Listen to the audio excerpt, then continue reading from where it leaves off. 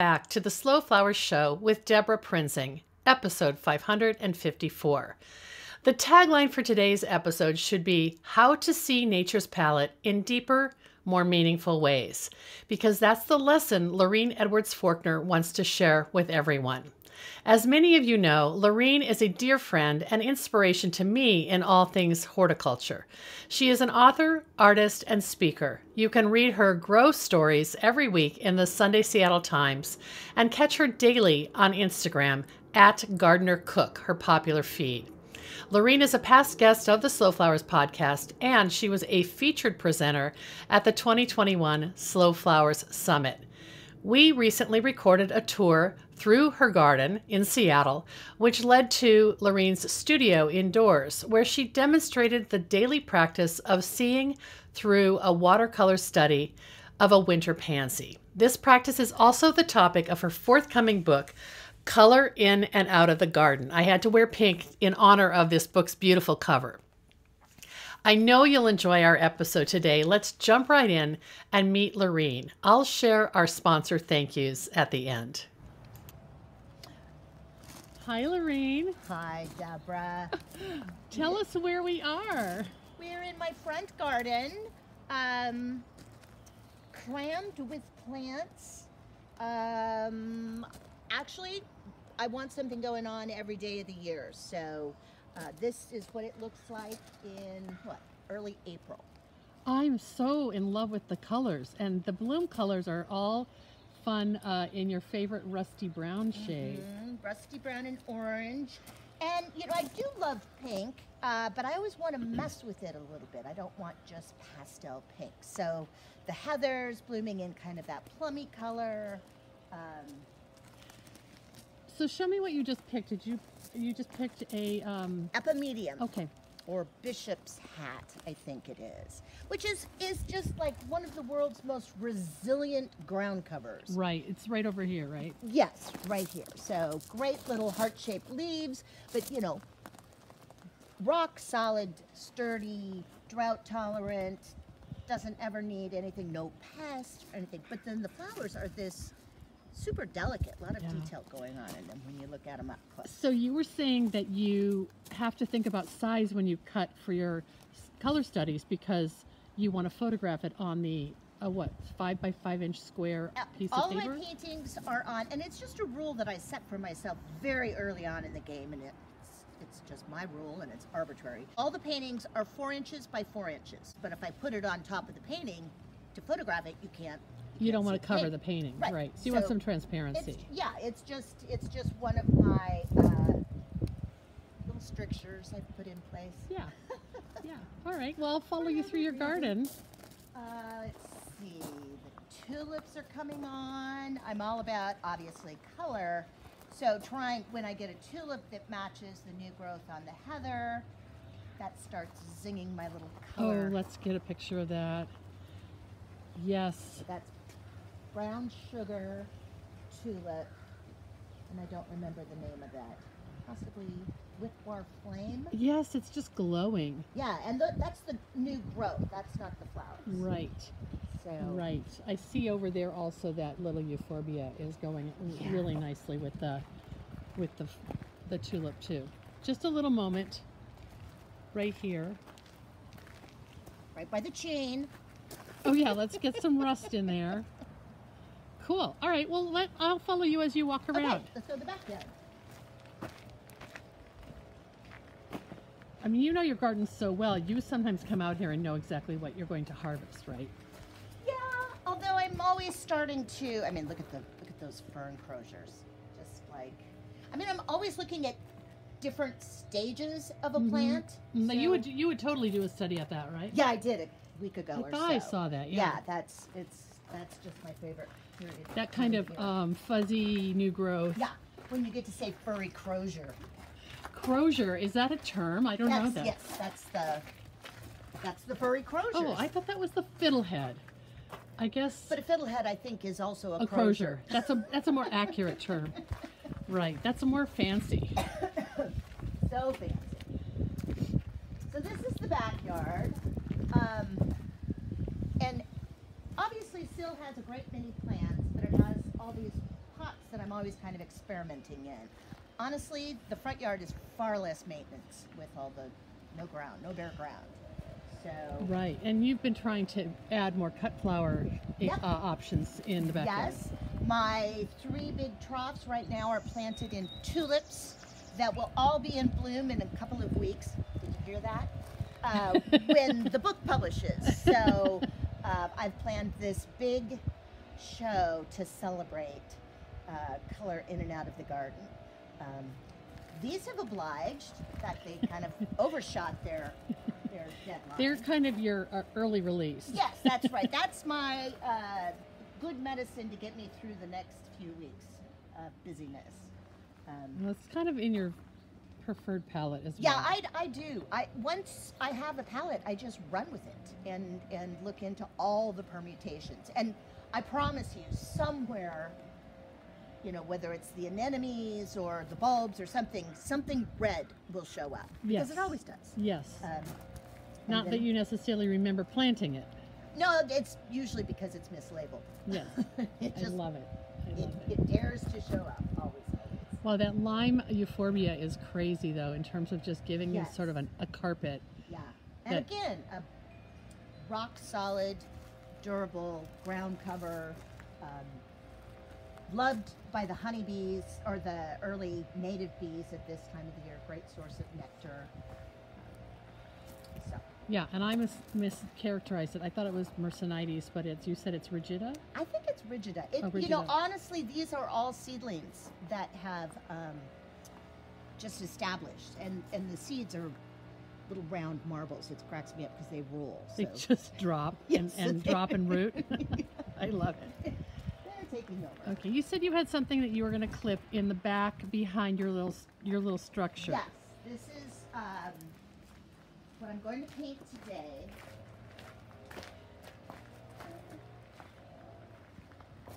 My Stop and teeny tiny observe. little pussy willow is blooming. Your salix is starting to leaf out. Yeah, it's like salix repens.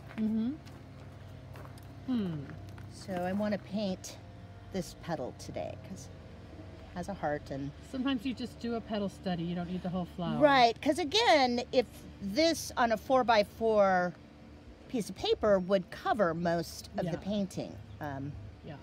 But- I love the heart. Deep Yeah, down. it's kind of fun. Oh, that's fun. Okay. Corny, but fun. Yeah. So, Love it. Okay, should we go into your studio? all right. Okay, part 2 of our wonderful episode. We've just toured Lorene's garden with her, and I want to reintroduce my guest, Lorene Edwards Forkner. Hi, Lorene. Hi, Deborah. We're in your Seattle studio. Lorene has many accolades, and I'll share her bio in our show notes, but she is first and foremost a dear friend and an inspiration as an artist in my life. And many of you met Lorene on the podcast in 2019.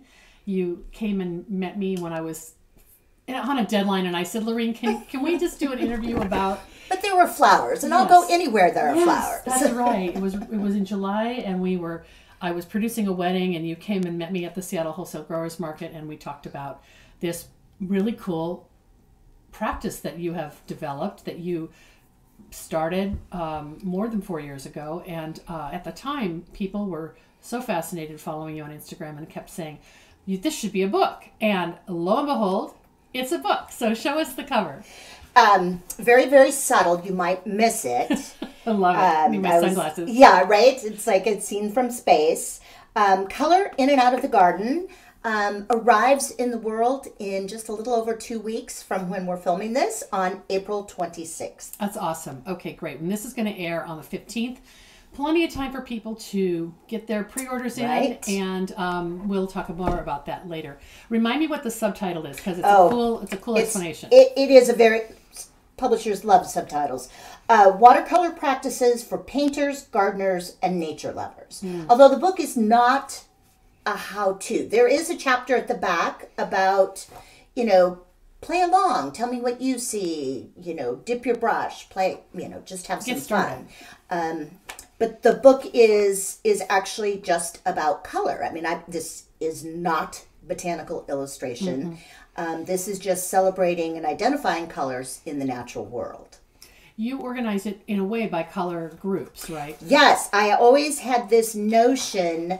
I wanted a book in a rainbow spectrum. So I call it the Roy G. Biv world. Red, orange, yellow, green, blue, indigo, violet. In fact, I think that was a hashtag you used. It is. I love Roy G. Biv. So my original idea was we would arrange the color studies by the colors of the rainbow. So here's red, and then we do orange, and my theory at least was that it would, as you flipped, you would see the colors of the rainbow. Because I think there's something very compelling to all humans about, we see a rainbow in the sky. We can't help but be compelled to look at it. Oh, absolutely. But that was a little rudimentary. And I like to think we developed over the course of working with my editor. But it is still organized by color, and rather than just have that simple straight spectrum, what I ended up doing is, red is actually a chapter about attention. Red captures our attention, and orange is more about energy. There's a tremendous amount of energy to orange. And the memory chapter I did is yellow. Green is obviously for growth. Blue was about vulnerability and tenderness. And then violet at the end is about always choosing love. So the book actually became sort of a memoir in plants and color and paying attention or mindfulness. And those traits are so relatable when you say them. Although if you had said to me, well, what would be the emotion that comes to mind when you think of blue, I don't know that I would have necessarily thought about tenderness. But is that the one you said? Yeah. Vulnerability and tenderness. Yeah, I just love that. That's wonderful. And it's a way to draw people in who don't think that they're artists. Right. And I don't think I'm an artist. Well, that is debatable. I'm an attention artist. Okay, what does that mean? That I really do say it, and this is, just my own neuroses I'm working around, but I'm an attention artist, but I make marks in watercolor. So I really feel like the skill or the artistry that I bring to this practice is noticing. And then really in sharing these works with the world, I'm just pointing at, which that's what artists do, is they point to something and say, hey, look at this. And you're also documenting a moment in time, which I think artists do as well. Like your garden is, it's early April and it's alive in color. If you capture those images, and let me just say, it's not all color because you might paint a pebble or a piece of bark. But it is that time stamp, and the palette is going to look different as we move through the different seasons. Right. People often ask me, how do you find something new to paint all the time? It's like, well, but I don't. I'm painting the same things again and again and again. I painted this shell. I leave my shells are always right here. I tell people that shells are my scales. I used to play the piano, and you had to practice your scales. I love that analogy. Because, first of all, they're right there. I don't have to sit here and think of something to paint. I can just pull it and do the act of painting. Because it's the act of painting that is the groundingness, or the paying attention and recording that. And so shells are my scales, and they also remind me of that link to tides. It's like sometimes the tide comes in, it's just crashing over my head. But it always goes out. It always, there's a rhythm to all of it. So how often are you doing shells? Like once a week, or? It's not a regular interval. It's when your muse tells you to do a shell. Yeah, right? I love it. Or if we've had oysters the night before. Okay, so now you agreed to show us a little bit about your approach. When we were in the garden, you clipped a pansy.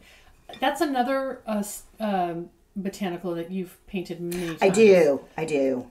I love pansies in the garden. I love their simplicity as a plant to grow. They're just almost impossible to not be successful with. But I'm always looking for ones that have, very sophisticated colorings. And so they look like a watercolor already. But this is what I was saying. If you pick a giant Bloom. flower or bloom, you're going to end up covering up the painting. Which is fine. I mean, sometimes it's, again, I'm getting the enjoyable part. But I often will deconstruct a petal or a plant to show something else. So this one, I've got this single petal because I think that's super corny, but very sweet that it has a heart on it. Right, and then it fits within the frame so nicely. Right.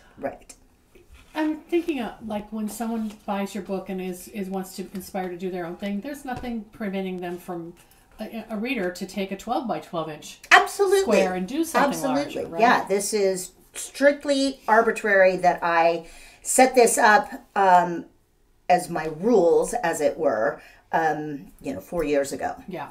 And people ask me what's next, and it's like maybe bigger. I don't know. Have you ever had a day that you did not post? No. Okay, so it's hard to imagine, well, I think the one thing you said about the mindfulness practice at the Slow Flower Summit that struck me, and I think it resonated with a lot of people, is, the objection that, well, I don't have the discipline to do something every day. Right. And you said, but you brush your teeth every day. And I thought, oh yeah, well, there's that. Hopefully. And I really will say that, I set myself up to be, for this to happen. I mean, I make habits. It is a habit that I try and maintain, but I set myself up to be successful at maintaining the habit, which I wish I could do that for a lot of my other habits. But and I'm very lucky that I have this space in our old house. My kids are grown, and I just have sort of taken over the upstairs. And so my paints stay out, my dirty water stays out, everything is right here where I can pop in whenever I want to. I love that you have a skylight right above the desk. I know. So you're getting this beautiful light. Maybe it's too hot sometimes, but you do it in the morning or something like that. Right? I only paint by natural light because light is actually the source of color, and so light tremendously has an impact on color. And overhead light, if it's an incandescent bulb, will turn everything yellow.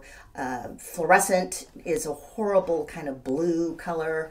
Yeah, that makes so much sense. Yeah. You paint by natural light, and then you're doing photography by natural light. Right, all of it by natural light. So my window of painting is very short in Seattle in the wintertime. Yes, you can sleep in and still paint because it won't get bright until 10. That's right, and then it's going to get dark at 3:30. So. Okay, well, can we watch you while you're working? And I'm going to tilt the camera so people will see your hands and not your face, because I want them to see how your setup is. You have a lot of paint and a lot of little mixing vessels and your workstation. So how do you get started? So I'll just describe very briefly. These are my paints that I use. This is these were a gift, Sennelier. It's a lovely paint. It's a gift. I have worked for years with this Prima, which is not as nice a paint, but there's some pretty fun colors on it. And then these are a little tiny palette of Daniel Smith watercolors that are fabulous. And honestly, you can see that there are some paints that I don't use very often and others that are, empty, completely gone. Right. So that kind of, in a perfect world, I could figure out those colors and just put that together. But like I said, I call it my vocabulary. This is what's familiar to me because I've been doing this for 4 years. So the little cards in the lids of the paint boxes are mixes or studies that you've previously done. And they're all spattered, but that's this color. So that's what it looks like if it were clean. It's like your key. Yes, exactly. Because paint looks very different in the palette. For instance, these 3 purples are really distinct, but here they just look like black almost. You might be using those with the pansy then. Yes, this is one of my favorite colors. And I put whatever it is I've decided to paint on a piece of paper that's the same side, because it was drilled into me from my very earliest art classes to pay attention to composition. And also being on white, I can better identify the colors, kind of pay attention and isolate them without distraction. There's no color cast on Right. the petal. It's just the reflection of the white. I always have a swatch because Oh my goodness. I sample all my paints before I lay them down, and I save all of these. These are actually one of my favorite parts of this whole practice. I just think there's a lot of liveliness to these little test swatches. So people are always like, well, how do you make that color match? It's like, well, hopefully you get better at something you've done every day for 4 years. But on the other hand, I'm always testing, always testing. So it's kind of a hunt and peck. And some days I don't make it. Some days I'm disappointed in my results. But and I talk about this in the book. It's like that's the beauty of a daily practice, is its constancy and also its forgiveness, because you have tomorrow. Lorene, what about the paper? Do you have a particular type of paper that you like to use, or is any watercolor paper fine? I use a 140-pound cold press. Cold press has a little bit more of an organic toothiness to it. Okay. And honestly, the reason I work with 4x4 is 4 years ago, I started with a piece that was 4x8 and I cut it in half for efficiency's sake. And so, yeah, it's very arbitrary. No, it's also a typical artist sort of resourcefulness. Like, use what you have. Yeah. The brush that I use is the one that I've started with 4 years ago. It's looking definitely worse for the weather by now. It's a reservoir brush that holds water, but I don't do it that way. I just like it because it's a square tip, and that's kind of my characteristic square mark. I mix the paints on a white porcelain palette for the same reason that I put the petal or plant or rock or shell on white, as it helps me identify colors. I'm obviously, this is a very cleaned up palette because this was a special day. We feel fortunate. Yes. But natural colors often have a mutedness to them. So, and the beauty of watercolor is you can always re-wet it. So maybe, again, that's resourceful or efficient, but I can re-wet this, and it's like, that's pigment. I don't want to waste that. It comes alive. Okay, great. And the same reason why I will often have some dirty water, and it's not dirt, it's pigment, and that can go a long ways towards toning the colors that I'm trying to achieve. If something's too bright, and a little bit of dirty water, which is, as you said, pigmented water, maybe gives it a little bit of a dullness or so most paint box colors are not something you would find in nature, or if you did, it would be remarkable. It would be almost unbelievable. They're so saturated. Right. Wow. And so you talked about the little card, the swatch card, and is that what you start with then? Right. So and I can't talk while I'm doing this. I've tried. Can I? You can talk. Yeah, okay. and I can answer questions. I just can't. They may not narrative. You can't narrate what you're doing. Exactly.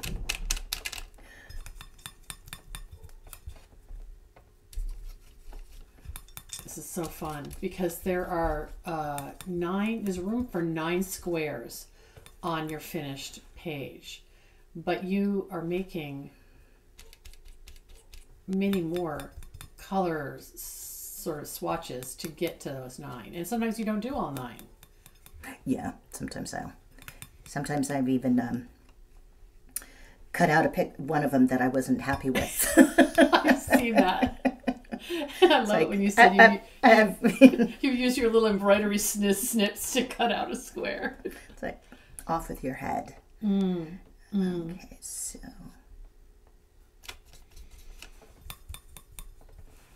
purple is hard. Why did I choose purple? Well, the thing is, I find when I look at your Instagram feed that I'm seeing colors that I have to go back then and look at the botanical to find where it is, because you've taken the time to do that looking for me.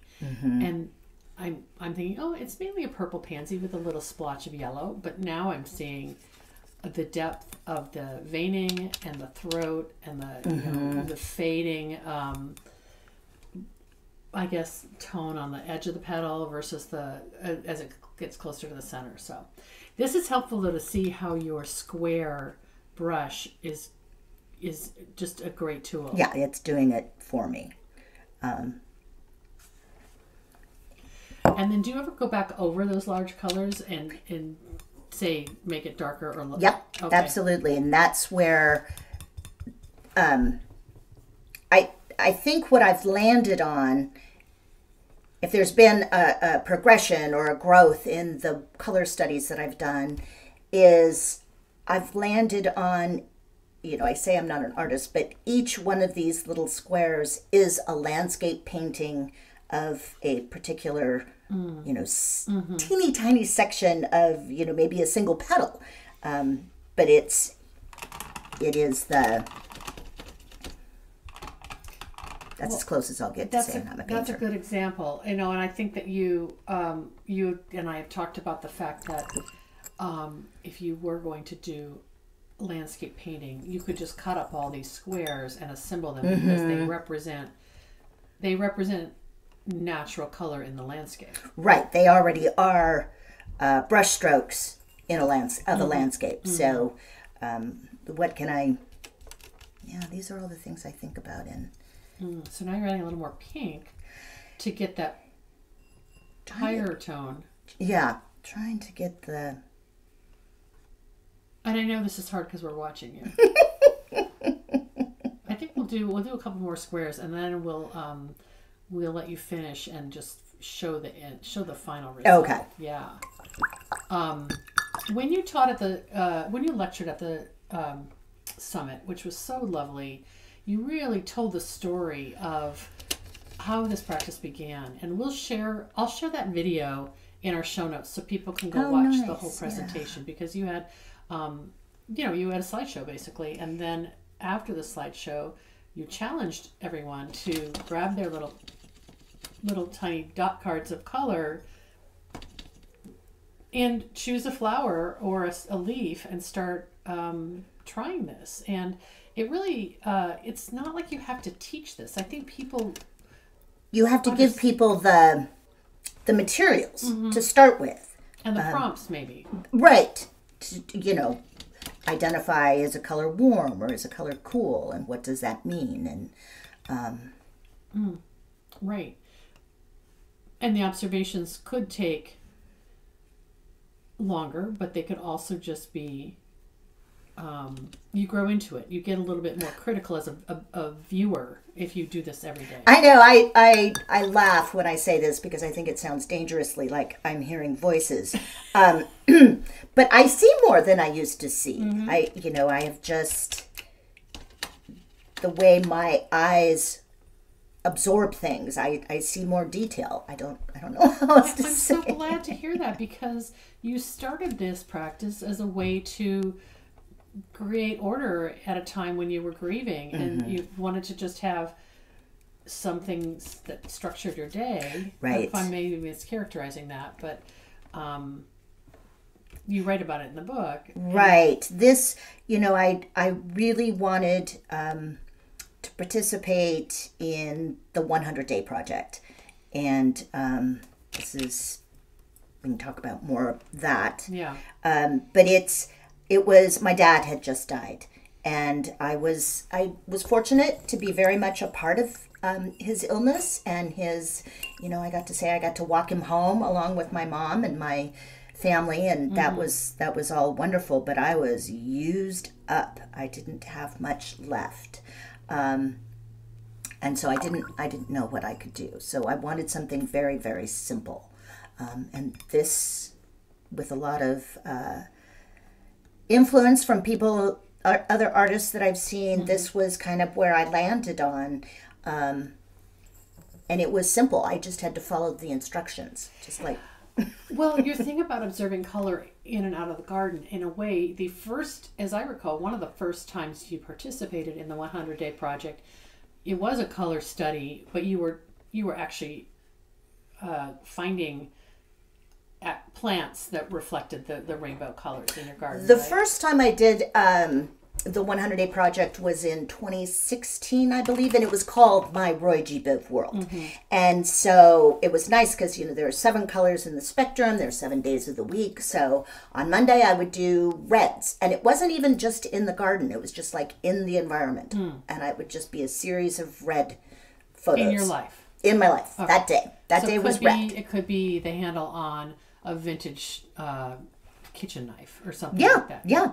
And it was great because, again, it was iterative. It was like, it was in that sequence of repetition, and I didn't have to think of all the colors at one time. I could just focus on one. Right. So that was great fun, and again, so much of what I like about posting it on Instagram is you have the accumulation, and you can see it as it rolls out. It is literally an accumulation of days. So if people scroll back far enough, Yes, right. it is at Gardener Cook. I guess they'd have to go back 5 years and could see what you had done with that Roy G. Biv World study. I bet you could search the hashtag My Roy G. Biv World. Yeah, we'll put that in there for people. That would be fun. But all of that to say, it was a familiar enough exercise that when you came around to wanting to start again in 2018, you had, was it 2018? I did it in 2017 as well, but that was a different exercise. Yeah, it was a different exercise. When you started this practice, and you kind of knew what they needed you to do. I knew how much color meant to me, and that was, it was going to provide comfort as well as direction, and it wasn't going to engage a lot of skill. Right. It was, like, make the colors. So what happened to you when you started the process, like emotionally? Were you able to just have less anxiety or sadness? Do you recall those feelings? It's, I don't think you really have less sadness. I think you just learn to sit better with it, and to recognize, and those first 100 days taught me this, that part of the reason why I had such sadness was because I had so much love. Yeah. And that it tied the two together. So in addition to the paintings, every day I'm posting a little essay or an observation or a quip. I mean, sometimes it's really just a smart-ass remark. But in response to what that plant Right. has taught you. I am engaging with, and it's a diary of sorts, I guess, although I've never been able to keep a diary. So that first 100 days, what I said on the first day was, this is me, this is what I'm going to do, and this is what I hope to watch play out over the next 100 days. At that point, that grief was pretty raw. It had only been about a week and a half since Dad passed, and I said, everyone knows time heals and blah, blah, blah. And I was like, okay, show me. Yeah, let's see if that really is, that adage is really... And it is the process, not necessarily when you're being filmed and interviewed at the same time, but generally the process is very quieting. That as I'm concentrating on a color, all the other noise goes away. And so in that respect, it is a very mindful and therefore relieving, all the other stresses of the day are, kind of take a back seat for we're kind of 10 minutes. Yeah. We're interrupting that we're interrupting my wah. your mellow. But that's okay. We want people to get excited Absolutely. about. And that's part of why I love, it's not really teaching it, it's guiding it. If I can set somebody up like we did at the Slow Flowers, and I have some other events coming up, it's like to watch people get that, to watch people say, that little thrill of like, oh yes, that is really, really close to the color I was trying for. Oh yeah, I love it. And there's a little chime that sort of goes off in people, and I love it when I hear people go, oh! It's like, yes. Right. And my gosh. it's such a simple, accessible practice. Yes. And I think, the world has not gotten less complicated in the last 4 years. Right. And so I really rely on having this toolkit of stress relief, I guess, or just simple stress release. Yeah, and I just think meditation. Yeah, and I just think that's really why it's so exciting that we're watching your book get out in the world, Lorene, because you've heard from so many people who've been inspired by what you're posting on Instagram, and they want to take their own curiosity about seeing and observing further, and the book is sort of gives them a little bit of a roadmap, I think. It does. Like I said, this, at first there was some talk about, here I talk about shells. At first there was some talk about it being a how-to watercolor book.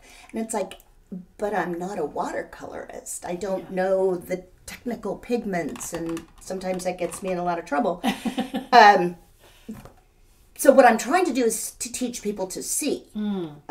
So anyway, we put this at the last chapter of the book. What do you see? And, talk about be gentle, forgive yourself, show up the next day. But, here it says, making time to look deeply enriches the way we see the world. And I will say that 4 years of paying attention like this, I see more, but I also see I have a greater level of compassion. But anyway, here's a little kind of setup. Here, these are your colors. This is what they are. This is their personalities. Mixing is the secret sauce. And so, there's my dirty palette. That's all paint. And then that's That's what we're just watching yep, today. that's it. That's it. And there you have it. It's like you're visually deconstructing, as well as, in this case, you did deconstruct to take one petal, but sometimes you do the whole, like the epimedium, you do the whole bloom. Right. And your eye has to really observe and separate out each color. That's in this instance, it's separating out all the different colors, but then, most people would say, well, it's a white clamshell. But it's got those purples and pinks, and it's got a great deal of yellow in it too. Right. And sometimes your squares are not solid. You've done a little wash. Right. I saw you did that on the pansy one. That's kind of the landscape aspect of it. It's like of just a teeny tiny little. We're bleeding almost. Yeah. Wow. Oh my gosh. Well, this has been so amazing. And the good news is that Lorene's publisher has given us 2 books to do as a giveaway.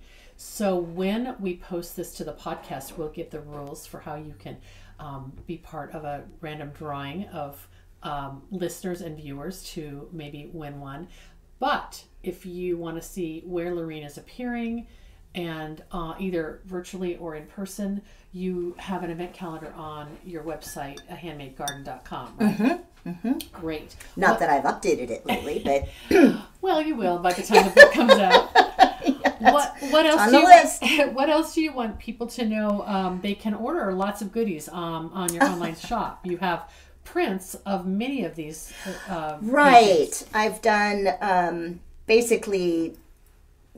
The final step of this process is I put the plant or the shell or the rock or something, and I snap a picture with my iPhone. And I do a little bit of color correction simply because, again, the color of the light changes everything. I try to get it back to what it's supposed to be.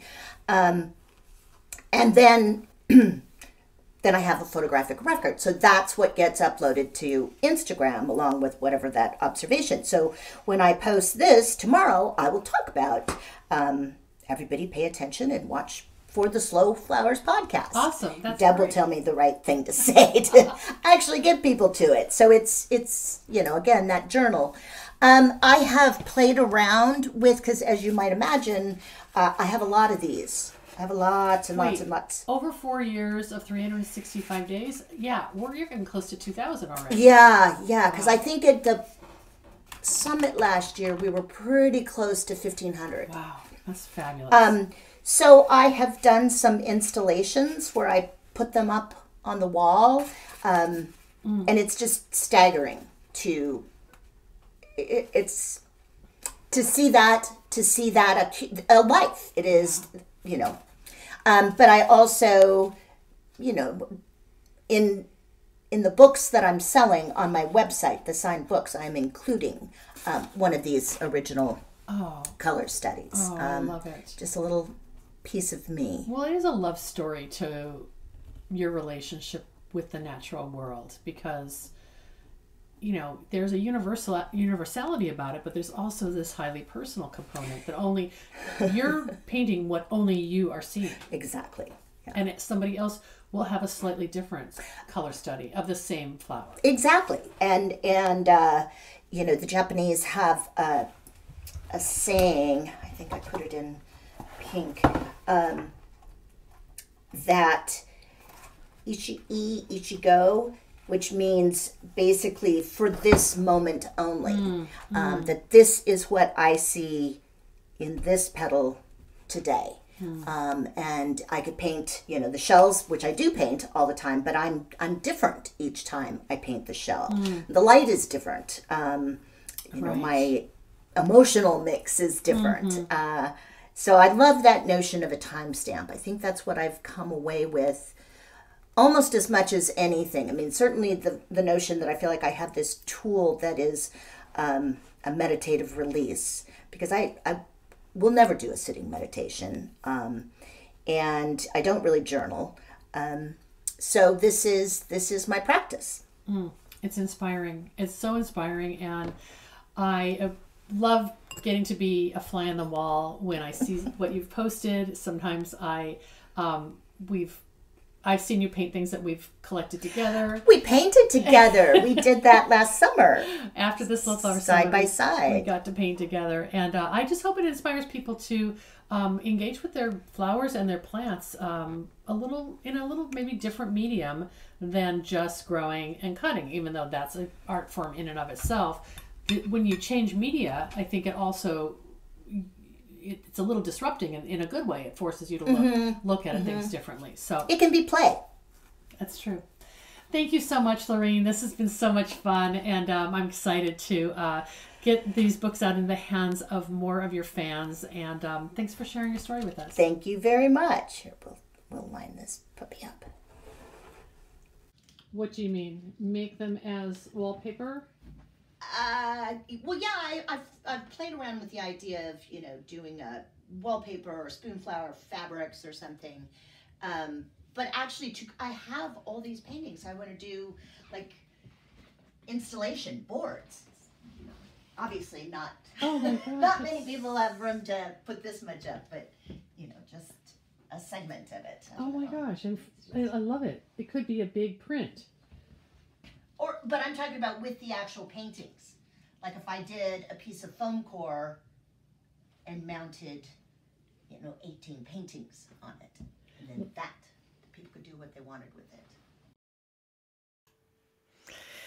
Hey, thanks so much. That last little segment was a bonus. We walked down to Lorene's bedroom where she has created this mural using all of her 4x4-inch watercolor studies. Not all, but a lot of them. And I just thought it was so stunning. I wanted to capture the impact of that mini all in one place. So thanks again for joining us today. Be sure to check out the show notes for episode 553 at slowflowerspodcast.com when we air the audio next week, April 20th. Or look for our book giveaway rules at Slow Flower Society on Instagram. Thanks to Lorene's publisher, Abrams, we have 2 copies of Color In and Out of the Garden to give away. We'll draw names on Sunday, April 24th, and announce the winners the following week. Before I go, I'd love to thank our sponsors who bring this show to you. This show is brought to you by slowflowers.com, the free online directory to more than 880 florists, shops, and studios who design with local, seasonal, and sustainable flowers, and to the farms that grow those blooms. It's the conscious choice for buying and sending flowers. And thank you to our lead sponsor, Farm Girl Flowers. Farm Girl Flowers delivers iconic burlap wrap bouquets and lush, abundant arrangements to customers across the U.S., supporting U.S. flower farms by purchasing more than $10 million of U.S.-grown fresh and seasonal flowers and foliage annually. Discover more at farmgirlflowers.com. Thank you to the Gardener's Workshop, which offers a full curriculum of online education for flower farmers and farmer florists. Online education is more important than ever, and you'll want to check out the course offerings at thegardenersworkshop.com. Thank you to Details Flowers Software, a platform specifically designed to help florists and designers do more and earn more. With an elegant and easy-to-use system, Details is here to improve profitability, productivity, and organization for floral businesses of all shapes and sizes. You can grow your bottom line through professional proposals and confident pricing with their all-in-one platform. All friends of the Slow Flower Show will receive a 7-day free trial of Details Flowers software. Learn more at detailsflowers.com.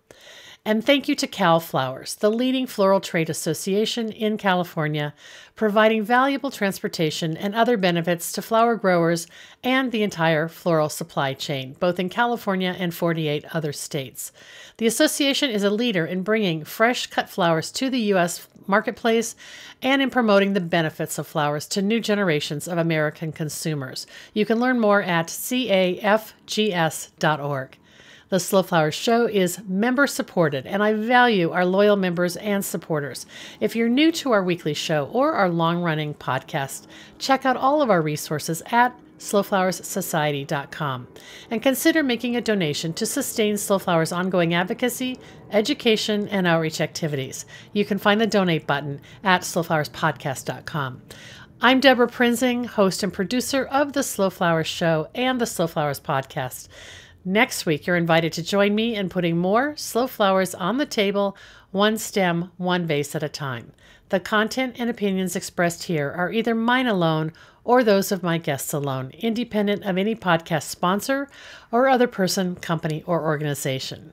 Thanks so much for joining us today, and I'll see you next